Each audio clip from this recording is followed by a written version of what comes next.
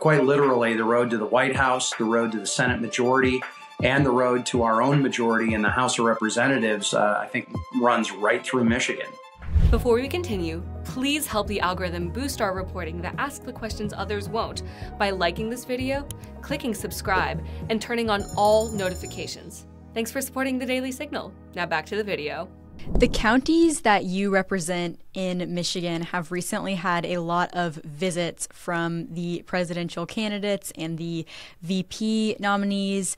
Why are those counties important in determining how Michigan votes in the election and then who ultimately wins overall? Well, we're the vote producers. That's the interesting thing. Is you have to go where the votes are, right? And there's saturation in many ways in Southeast Michigan. That is, I think, indicative, though, of the importance of Michigan as a whole. Is you have candidates going to places like Kalamazoo, coming to places like Holland. We're going to be having J.D. Vance in Kalamazoo tomorrow on Friday, for example. And we're hoping that President Trump is going to finish his campaign in Grand Rapids for the third time. It's interesting to see how Michigan has just grown in importance and as a crossroads. Quite literally, the road to the White House, the road to the Senate majority, and the road to our own majority in the House of Representatives, I think, runs right through Michigan. And some people have said that there has, over the last few years, been a party realignment in Michigan. Have you seen that? Absolutely. And this actually harkens back to my own family. My mother was a good Irish Catholic girl from Flint, Michigan. And I've got cousins who are UAW retirees and Communication Workers of America and that kind of thing.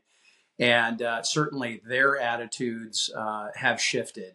And this notion of ever voting for a Republican, much less calling yourself a Republican, never would have crossed their minds 20 years ago.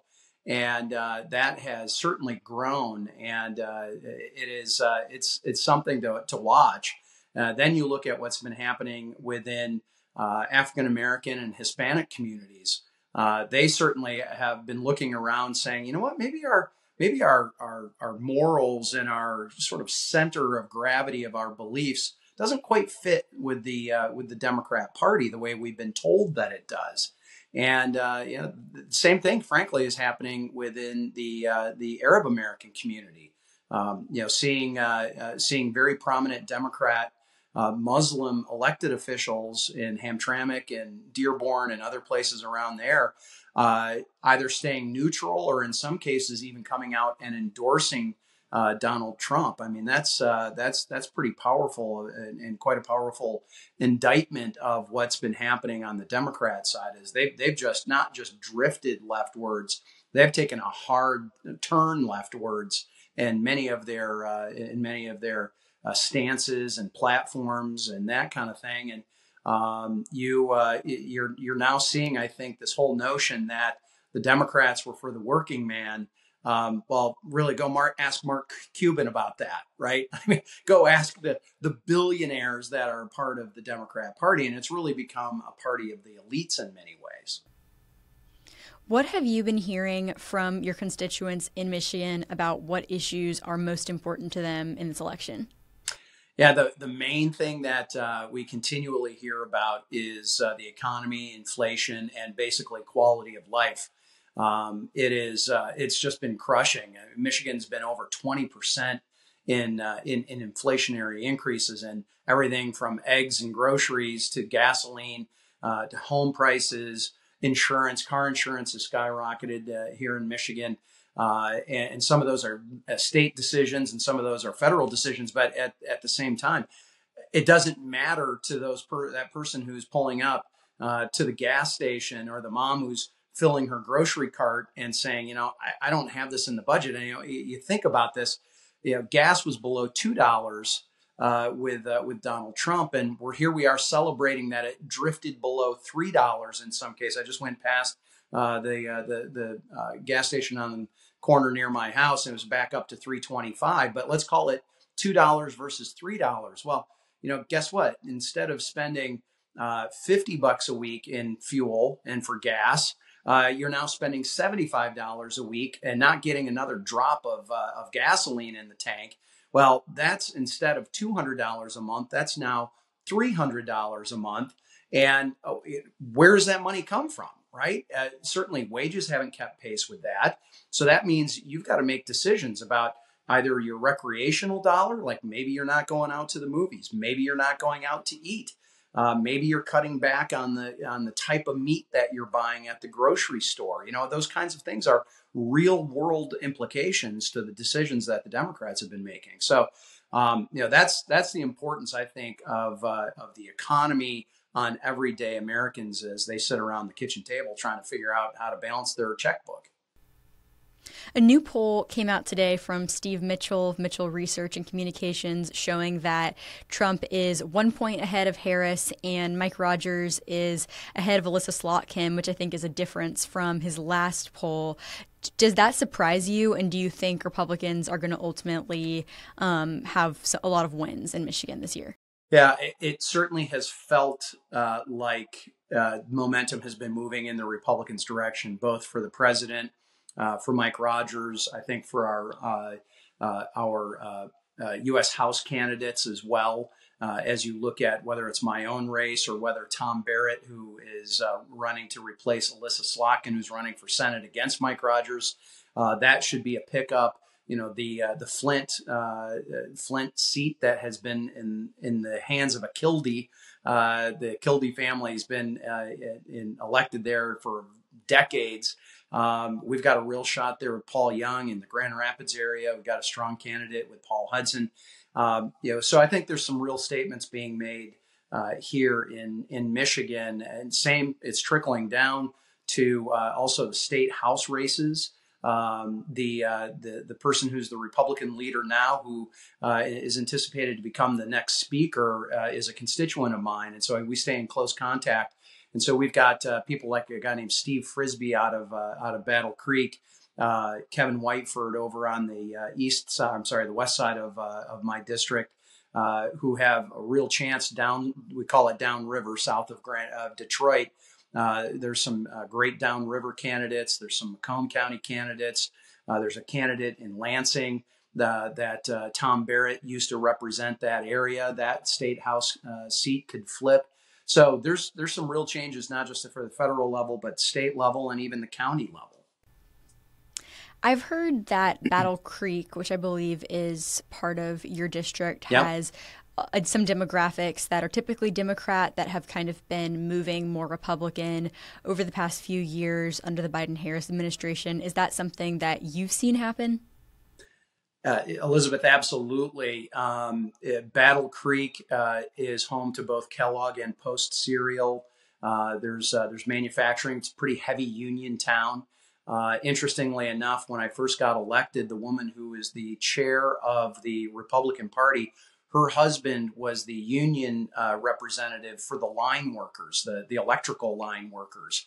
And the Republican Party in Calhoun County, which is where Battle Creek resides, actually walked the picket line with Kellogg employees that were striking against Kellogg. So, that's, again, kind of going back to your earlier question about, has there been a demographic switch and flip here? And, Battle Creek is absolutely part of that canary in the coal mine situation for the Democrats, that they've been losing their grip in some areas that traditionally had been pretty solid in their camp. And in fact, I've got a guy who's working on my campaign who grew up in the area in a little part of the county called Springfield, which is right inside of Battle Creek. And a couple of Saturdays ago, Ken and I and a number of others went door to door in his old neighborhood. And he was just floored about what has happened. And it was just Trump sign after Trump sign after Trump sign. And, I remember one lady who kind of stands out in my mind. She was a retired Teamster and retired postal worker. And she was out there, and she had Trump sign out there. I asked her if I could put a sign out there, and she was like, "Absolutely, you support the president, then you can have a sign in my yard." I mean, these are not wealthy suburbs by any stretch of the imagination. These are hardworking, salt of the earth taxpayers who are just sick of it. They're sick and tired of having their tax dollars abused. They're sick and tired of having inflation just run rampant. And they feel like government's controlling them rather than them controlling government, and that's a recipe for disaster in a neighborhood like that. Democrats in Michigan have been putting a lot of emphasis on abortion in this election. How do you think that message is being heard by the large evangelical population in West Michigan? Well, not just the evangelical population. I think everybody is seeing this as, frankly, an act of desperation because they have nothing else to talk about. They can't talk about energy policy. They can't talk about economic policy. They can't talk about foreign policy. So they're really kind of stuck on this. And here's the thing in Michigan, we had a very contentious, tough fought battle over this issue 2 years ago. It was called Proposal 3, and it put an unfettered access to abortion into the state constitution. And regardless of how people voted on that, that is the law. That's in the Constitution now of the state of Michigan. So this question in many ways has been settled here in Michigan, yet my own opponent is trying to somehow spin this as I'm anti-IVF, for example, which is completely 100% true. And she clearly doesn't have any idea what my own family's story is about having children and friends that we have had that have been affected, not just adoption and IVF. But this is something so many people have dealt with, but it's the only thing that they've got to hang and cling on to. So, you're seeing them run that playbook. And here's what I'm finding from people. It's falling further and further and further down the list of priorities for them, not because they may not be passionate about it, but because they understand that we've kind of dealt with this one already. And, that I think is something that's going to end up maybe ringing hollow as they've gone to this well one too many times, desperate for votes and for motivation. And people are starting to look beyond that and saying, yeah, but what about that economy thing again? Let's talk about that. And whether it's African-American males or Hispanic families or whether it's union workers, that's what they're concerned about. And do you expect election results to take some time to be released from Michigan, or do you think it will be pretty prompt? I'm afraid it's going to probably take longer than I would like it to, or frankly, anyone would like it to. We just don't know how quickly. What I really hope doesn't happen again is the city of Detroit just shuts down counting. That's the kind of stuff that breeds cynicism and suspicion and all those types of things. One thing that has been a bit of a curveball for us here in Michigan is Prop 2, which was voted on 2 years ago, brought about early voting.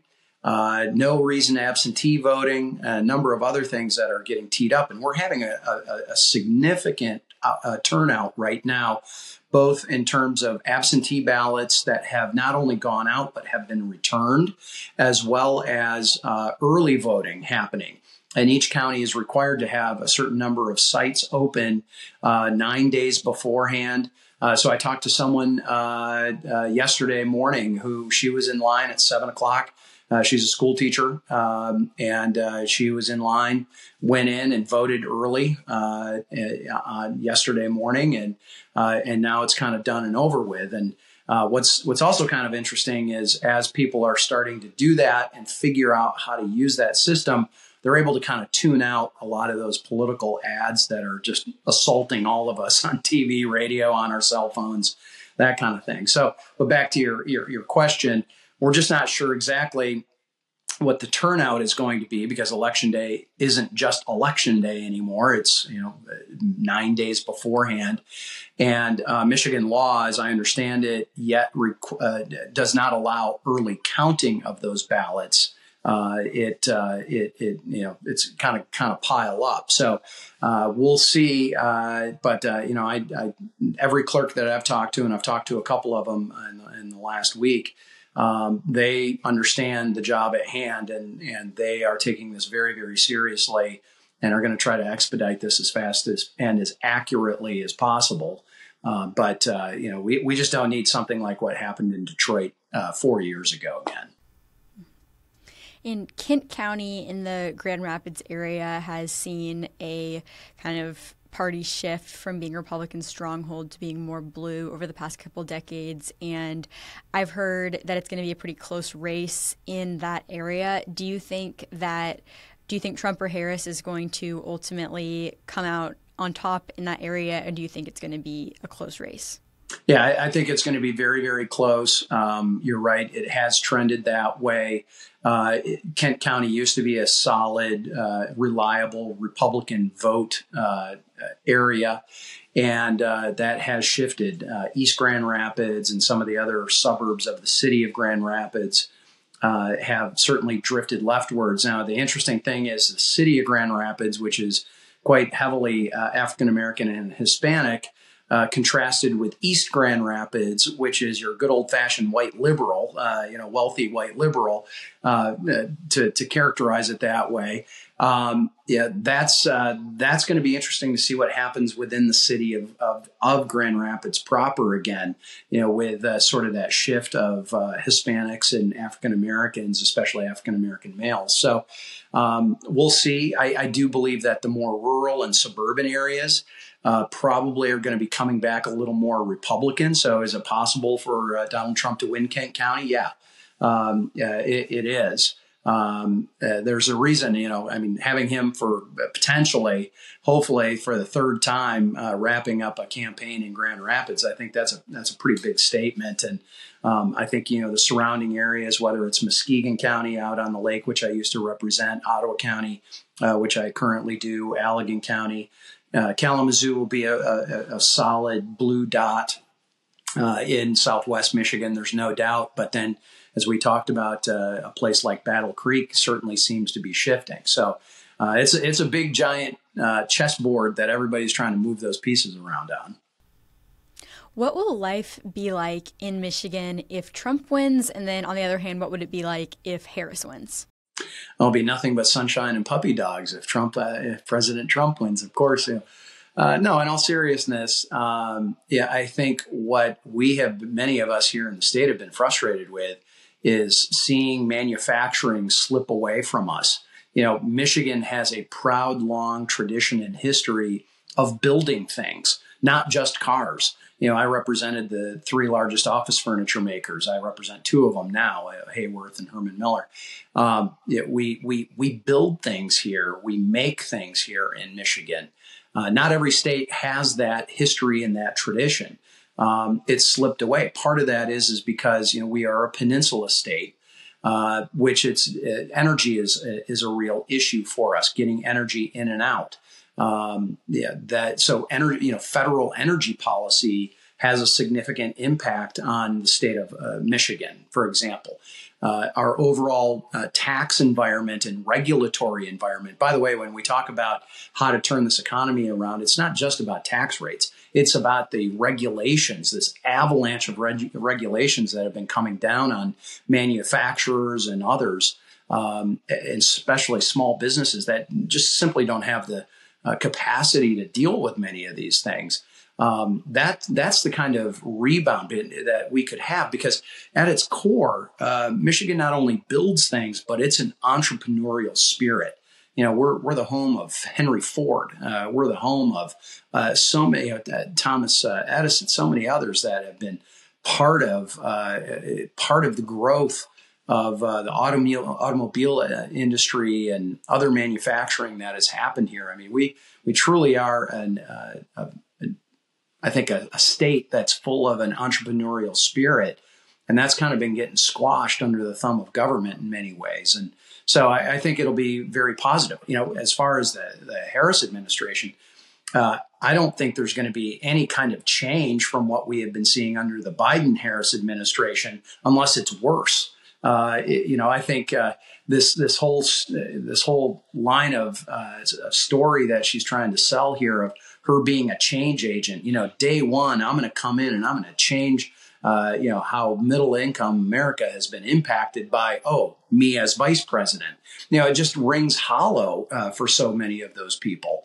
And, I don't see that there's going to be any significant change in energy policy. I don't see that there's going to be any kind of, in fact, she has said she's going to be raising taxes on not just big corporations. That's an easy one to beat up on, but it's those entrepreneurs that I was just talking about, who usually are a first or maybe a second generation family owned company that's, an LLC or that's as a sole proprietorship. Those folks could get absolutely hammered. And, this whole notion of having a tax on unrealized gains.